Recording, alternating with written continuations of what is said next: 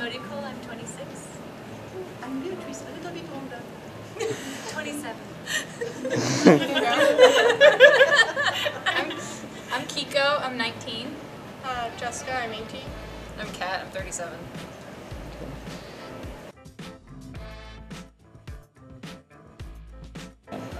About a year. Since September, so like what, 8 months, 6 months, something like that. I've been training about a year and a half. Yeah, I started about 2 years ago, but I've been training consistently for the past few months. I've been training like 3 to 4 months. Probably around 5 or 6 months for me. About 3 months.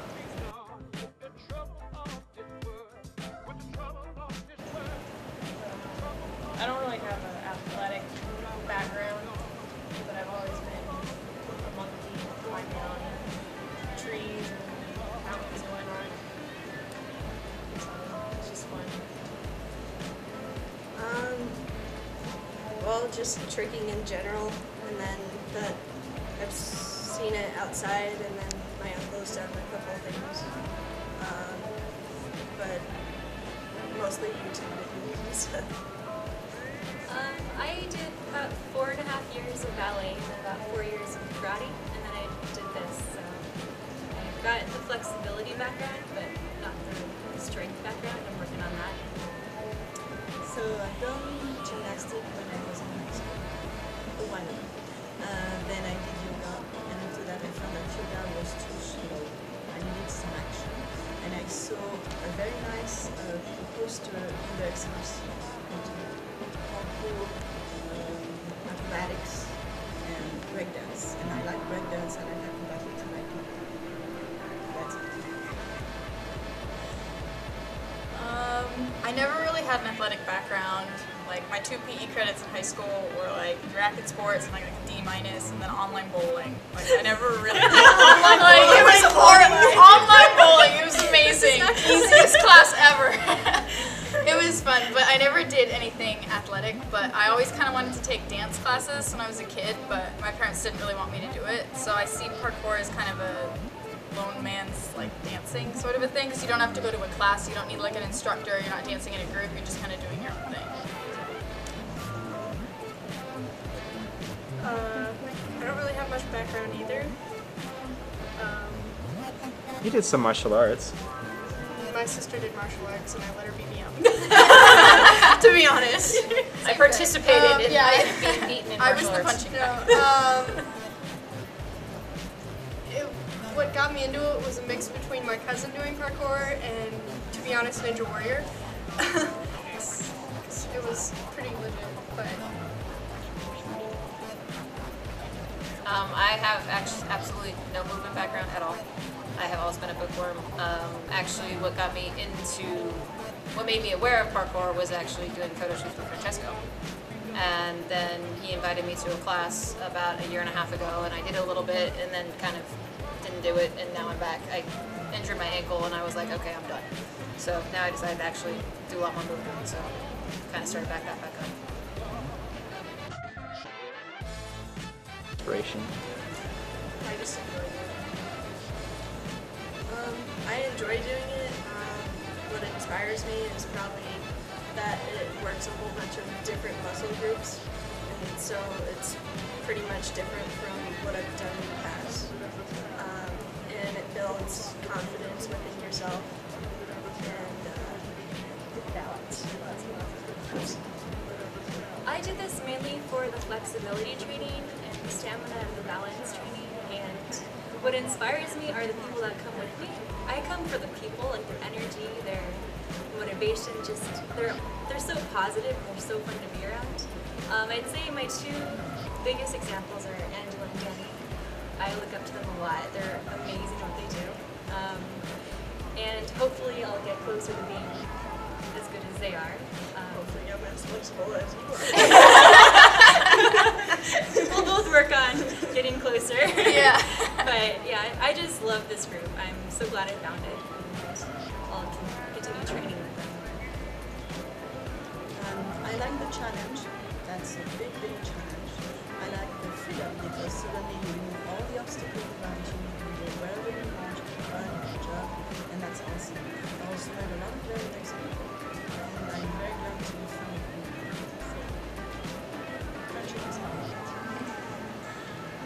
I do it. I like the freedom, and it's sort of like my own version of like self-defense, as opposed to taking a self-defense class. I just do parkour. Makes me feel like I can like take care of myself. Run away. Fight. Yeah, run away. You know, zombie defense. You know, kind of a thing. And then I do it just to make myself like more brave, I guess, to try things, because everything that you're doing is different, and like friends and stuff. And, like, I have 2 bracelets. One of them says friendship, one of them says courage, and I always wear them because I always like doing parkour and training and trying to do it as much as I can and hang out with people. Fun.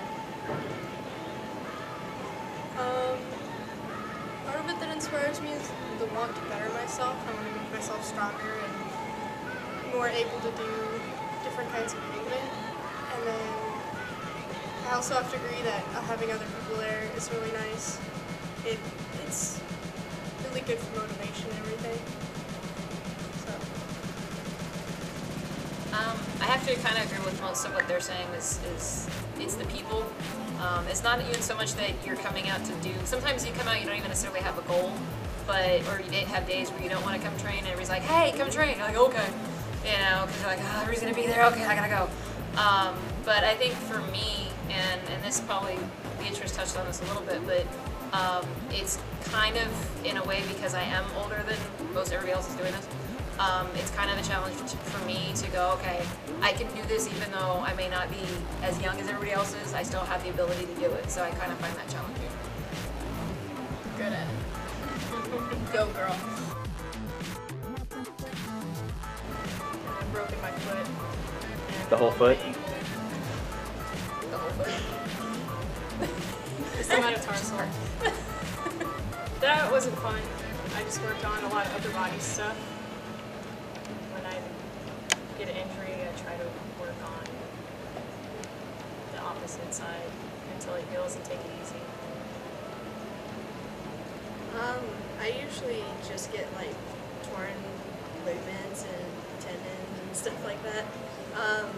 But I either push through them or else, like Angela said, focus on different things. Well, you have an athletic background too, right? You did, what was it you did? Track and softball. Track and softball. And what did you do in track? Long jump and triple jump mostly. Okay. Be really good at percentages. No. Working on it. No crossover. Injuries. Well, for me, I tend to just try and avoid injuries in the first place. And There you go. Perfect answer. it's a torn ligament. Band-Aid will be fine. Oh yeah. I am the Band-Aid first, and I have the whole medical kit in my backpack, and I chase people around with Band-Aids and make it hurt. That helps them work on their parkour, you know, baby people. But Run away from the Band-Aid. yeah. Well, for me, because I come for flexibility training, I don't really do a whole lot of the actual parkour moves. I do work on that somewhat, but because I avoid the majority of it, I don't really have a lot of injuries. I've like bruised my knees before, and I'm like, oh my gosh, because I'm very pain sensitive. But yeah, usually I'm very lucky. I just haven't had anything happen so far. Knock on wood. But yeah, knock on wood. But yeah, so no injuries for me. I got 2 injuries. The first one was a hamstring injury, and I've never had any injury in my entire life. Nothing at all, so that was quite a surprise. It took about 2 months to heal, and then I came back to the class. The second one was an ankle, and I was better prepared. So I was able to, I just rested a little bit, maybe a week and a half, something like that. And then I started to jump again, slowly, and always making sure that I didn't bandage on the ankle or the foot, or it would be together, so the bandage kept breaking, kept jumping. I haven't really been doing parkour for a long time, so I haven't had any like real serious injuries. But I mean, every time I train, I get like the bruises and the scrapes and stuff like that. But normally, you're having so much fun, or you're so like amped up that you don't realize it. And then I'll go home the next day, and I'm like, what is this? Where did I? What even? Or I'll look at my legs, and I'm like, wow, I didn't look like I just got mugged. Like really? Like I'll just have bruises everywhere. But I did like smashed my nose on something really hard one time, and it really hurt. It was bleeding all over the place. But that was the first injury that I've ever had. I've never broken a limb, not not doing anything stupid as a kid, so that was the first thing. I was like, oh my gosh, I'm bleeding, and I was like really surprised for a long time. But when you get injured, it kind of like builds up a block, like whatever you were doing, you're kind of like, oh no, if I do that again, I'm going to get hurt, so you have to work through it. You have to make sure that you don't like mentally block yourself from ever doing it and thinking that you're always going to get hurt. You have to try it again and show yourself that you're capable of succeeding. Only injury I've really gotten is a sprained ankle. I really just pushed through it. Like the same day that I sprained it, not even an hour after, I was doing wall runs on it. So it hurt later, but I just pushed through it. I'm actually currently injured. Now I have a sprained ankle, and I'm just doing the icing thing on it and just kind of taking time off. Kind of what Angela said, doing a lot more upper body stuff, a lot more general conditioning, QM, stuff like that, to kind of build everything else up. Since you do use everything in parkour, everything's got to get strong. So that's what I kind of been focusing on, giving jumps and all that a break and working on everything else. And there are days it swells and days it doesn't. You just ice it and you deal with it.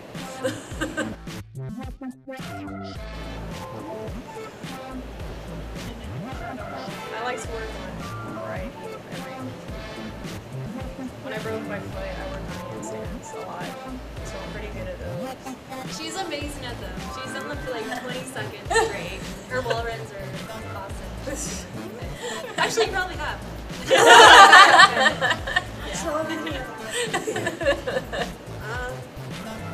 I don't know. I like doing everything as well. But I think mostly wall runs are my strength because I can redo them from short distances, even if it's higher than usual. Or else, I don't know. Mostly wall runs. They're trying to be sneaky. Hey! I guess what I'm strong at are like just stretches. We can see you. Hi! Split stretches, balancing on the shaky rail. If you know ASU, you might have heard of the shaky rail. And I guess I recently was able to do wall runs and speedball, so I'm very proud of that. Yay! Small victories. Okay, so I would say that like strengths, I think I like athletics. Jumping, I haven't jumped for years, so when I went to jump and run again, it came back. So training, and I'm getting better. I'm also getting lighter. And the parkour has helped a lot. So I think I'm improving in every area. I would like to be able to move more easily on the roads. As equals practice, so I need to work on that jumping. So it's very nice things, but nice to know. I'm probably best at like balancing on stuff, which isn't really parkour, but it's what I've got. I never did anything athletic. I'm really slow at running. I have no upper body strength. So everything's really a challenge. So I mean, as far as parkour goes, I'd have to say my strength is just being tenacious and continuing to do it, because I'm pretty much everything's my weakness, but I keep trying. Kind of stole my gig there. I don't really have Show any the glory. specific strengths because I'm not terribly good at any specific thing.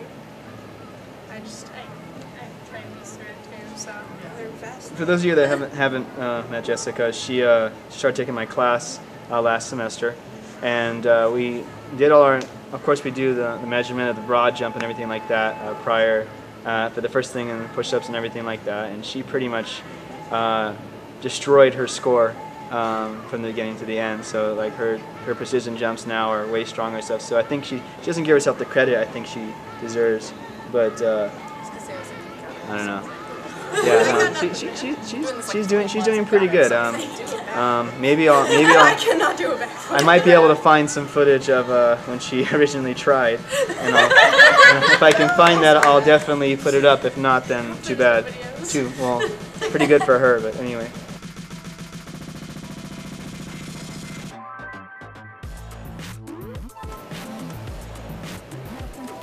I think what detours women, I actually had a conversation, I think, with Kiko about this a while ago, but I think most women don't have any movement background, so they just don't think they can. Or if they start, they have no reference point. Most guys, at some point or other in their lives, have jumped fences, run, climb trees, whatever. Most girls, if they do that, it's for a very limited amount of time, and they don't have a reference point to start with. I know for me personally, I never did any of that. So you don't have a starting point at all. And so, and when you train with the guys are great. I mean, the guys are really generous and they help out and they're really supportive. But when you ask them how to do something, a lot of them will go, well, just do it. And you're like, but how? And I think that's the biggest thing, that the women get intimidated because they see the guys doing everything, and then they're like, well, how do you do it? And they don't get that. It doesn't come with a tutorial. I mean, they're on YouTubes now, but it's still kind of scary to try to figure out how to move when you've never moved before. At least that's kind of my take on it. I don't know if you guys agree with that, but I know you were pretty active, but. Well, that too, and all the parkour things in the movies are always men doing it for the most part, very muscular, tall men, and as a 5'5", 110-pound, you're female. How am I going to be able to do all that, 4 backflips off a roof? Yeah, they make it look so easy. Yeah, it's Yeah. all right, I'm done. Just do it. Yeah, I feel like we get intimidated by it sometimes because they do generally have more strength than we do, especially when we're starting out. But Yeah, right there. are you kidding me? He just walks over and starts back. He left a dirty footprint. Yeah, guys, leave no trace, right? That's a nice little footprint out there. Yeah, I think the other reason why women stay away from it is because it's kind of it's not dangerous unless you make it dangerous, but run towards a concrete wall. And it kind of goes against what you were told as a kid. You're like, stop banging your head in that wall. So it's mainly cultural. Yeah. The way we Upbringing. Yeah, and I also, sometimes I feel equal to the men, but sometimes it's kind of lesser because they just do things everyone seems to agree with. Yeah. One of those things, training with the guys, they're always willing to help. They're always willing to come over and give you advice. But when I was first starting out, one of the things that I kind of noticed, which just kind of upset me, was that they would come over and it was almost like they were talking to a child. They're like, oh, here, this is how you do it. And I'm like, thanks. Great. Awesome. I love feeling like I'm 6 years old. And they don't mean it a lot of the times, but I think that it's such a kind of a man's sport, kind of a man's world. Guys doing it, they're used to their own speed, that when they have to work on a woman's speed, which might be another level down, it's more difficult. Girls are like, okay, well, how can I do this? They'll look at the wall, evaluate it, how am I going to do this? Guys are just I can jump that, and then they just go jump it, and you're like, I'm gonna try and throw myself onto that wall. Yeah, if I had a nickel for every time I heard a guy go, just throw it. Yeah, but I think they try and treat us as equal. They have to put, you can tell that they have to put effort. It's just, I don't know. It's just something that I noticed. It's not a horrible thing, and the guys don't do it all the time, but you can almost tell when you first start out, they're very I think one time I had to ask 20 times how to do something. Yeah. And I'm like, okay, I'm done talking to you. Next person. Yeah. But they're very helpful. Each person you ask, guy or girl, will have a whole different method of the same exact thing that you're trying to accomplish, wall running to flips to anything you can think of. Vaults. It's every person you ask can look at it in a different way. So you can never ask too many people. There's always another way of doing it that might be better until you find your own way. I will say though that since I've started training, I've noticed that the guys are really good about, they don't treat you necessarily different. At least with the group of guys that I've worked with, you don't walk in feeling like, oh, I'm a girl. They're like, hey, what's up? They don't. At least to me, I don't feel like they treat me any different. There are times when they're like, okay, they're kind of looking at you like, what are you doing? But I think overall it's more of, and I think you guys will probably agree with me, but it's more of, if you put the effort in and show that you're willing to learn, they're gonna treat you the same as they treat everybody else. And I think that's different than most stuff that you see with guys. Most guys are always, in a lot of other stuff, guys are like, oh, well, you're a girl. Here it seems like guys are like, hey, you put the effort in, you're cool. And I think that's a real big thing with the parkour community that I've noticed just in general. If you prove yourself and you prove that you're willing to come out every week or every day and do it, they're going to treat you just as like they treat everybody else. It's kind of like dancing and breaking, like that community. Yeah. They just bring you in and they're like, hey, what's up? Bring you part of the family.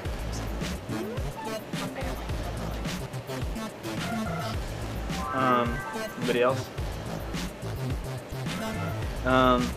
Do you draw on any other female practitioners that or any of them that practice that help you to push yourself, drive you? If not, that's fine. But just curious if anybody in here has looked into that, or maybe it's somebody in your own group, or I think we maybe talked about that a little bit. But yeah, anybody that you draw upon that's maybe they're not female, maybe you draw inspiration from something else too. Oh, from me. Thank you. Yeah, pretty much. I'll be the female practitioner you all draw. And you'd be damn sexy. Yeah. Yeah. I just go with the. I'm not. I mean Angela. Yeah. They're good. This whole group. Yeah. Solid. Yeah, we kind of all draw on each other, like almost. It's like Yeah. everybody has their own strengths of the home. What's that? Each person has their own thing. They're good at something or they aren't good at something and they're just draw off of each other. But I know Angela pushes me a lot and she's really good at explaining Kat and I will yell at each other. We'll be like, just precision it. You know you can precision it. She'll be like, just Yeah, we do do the that a wall lot. run. Like you can vault it. We just yell at each other. It's what you a have to supportive do. thing. Yeah, it's Really. a positive, supportive Well, thing. I mean, it's perfect- just what you have to do. You know? Perfect example. I have lots of fears. I'm working on them, but I was trying to clear a about 5 foot gap, 4.5 gap, Yeah. and her and Daniel just laid down in front of me in front of the gap. They're like, "We're not moving till you jump this." I'm like, "Ah, crap." And I jumped it, you know. I did it, but it was that type of thing. They're like, "We're not going to tell you have to do it, but we're not moving till you do. So we're just going to sit here and be real comfy." And it's not, and that's the nice thing about how people choose to push you here. It's not like, well, you have to or else. It's more like, well, we're going to do it. And, you know, I'll be walking with some of the people, and they'll stop and they're like, you can do this. I'm like, no, I can't. Yeah, you can't get up there. They don't give you a choice, but it's a nice way that they don't give you a choice. And then if you don't do it, it's like, okay, you try your best next time. Yeah. And I think too, it's, at least for me, because I'm so new, a lot of people see that I can do things that I don't think I can do, so it's nice to have somebody go, yeah, you can. Yeah. Yeah. And I think that kind of happens to everybody. Everybody's like, yeah, you know, we know you can do it, just, you know you can do it, just do it. But it's hard to get over yourself on doing it, so. Both ground, yeah. Anything, any heights, it's like, get it done.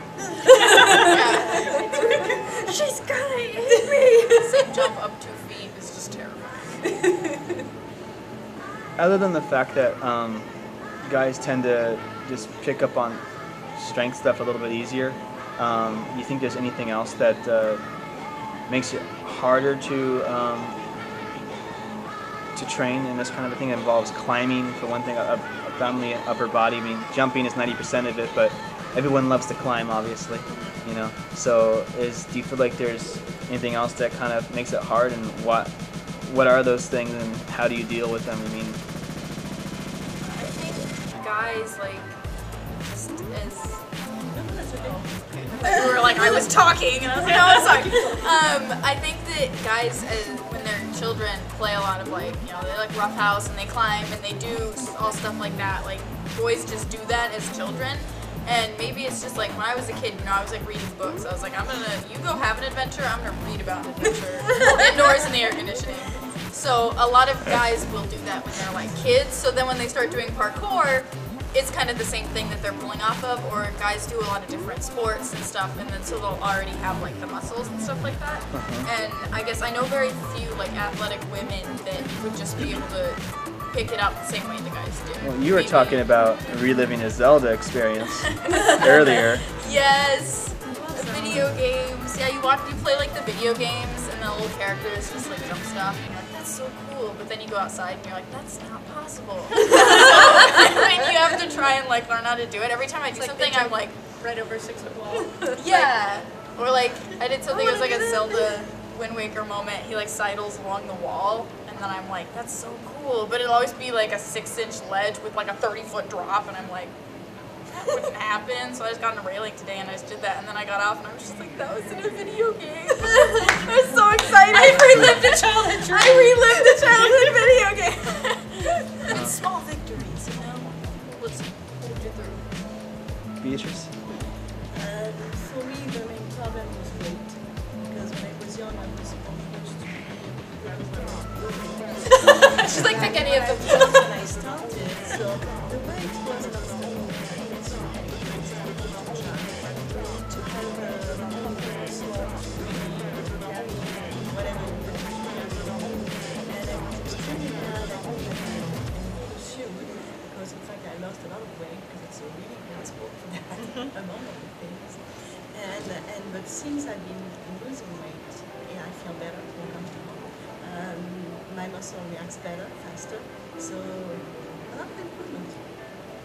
But that was one of the first obstacle. It can be hard to train moves. I know that you guys, everybody's thinking about it, but I just do a wall run, and like in the back of my head, I'm like, if I just slam into this wall, it's gonna be so. Well, I know that when you're in one of my classes, you had you tucked in a little too hard and landed. That kind of hurt there. Yeah, so. I slammed. I did a. All right, thank you. I did a front flip and I just slammed my knees into my chest. Oh, it hurts so bad. I mean, guys are like, oh, I nailed it. Sometimes I'm like, no, hitting the boobs just hurts. Sometimes we have that advantage over guys though, because we don't have like that junk there. I know because I was doing something on a trampoline the other night and my heel went right in there, and I was like, I'm so glad I'm not a guy. I walked away. Yeah, or like climbing over like railings. I'm always like, I feel like this is more difficult. Yeah, you So can girls just don't try to sit on a railing. And like, oh, I feel cringe when we do that. Like, oh, And I'm like, oh, well, you do wall runs, and you know, my boobs are hurting like in third person, so it's all good. For the longest time, I thought I couldn't get Kongs because of the boob thing. Yeah. My knees are just in my chest, but no, it's not that. It's definitely that's fine. It's technique. I never thought about that. Anatomical differences. They come out. Yeah. We also have a center of gravity that is much lower. Yeah. It's kind of a good thing for balancing. Yeah. When you want to do a flip, Yeah. Yeah, we get those hip things. Yes. Those hip things. Wide, Generous birthing hips. Those birthing hips. Birth and hips. Yeah, enjoy.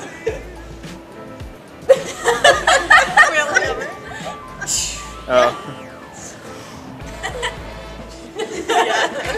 Angela has a very lean build.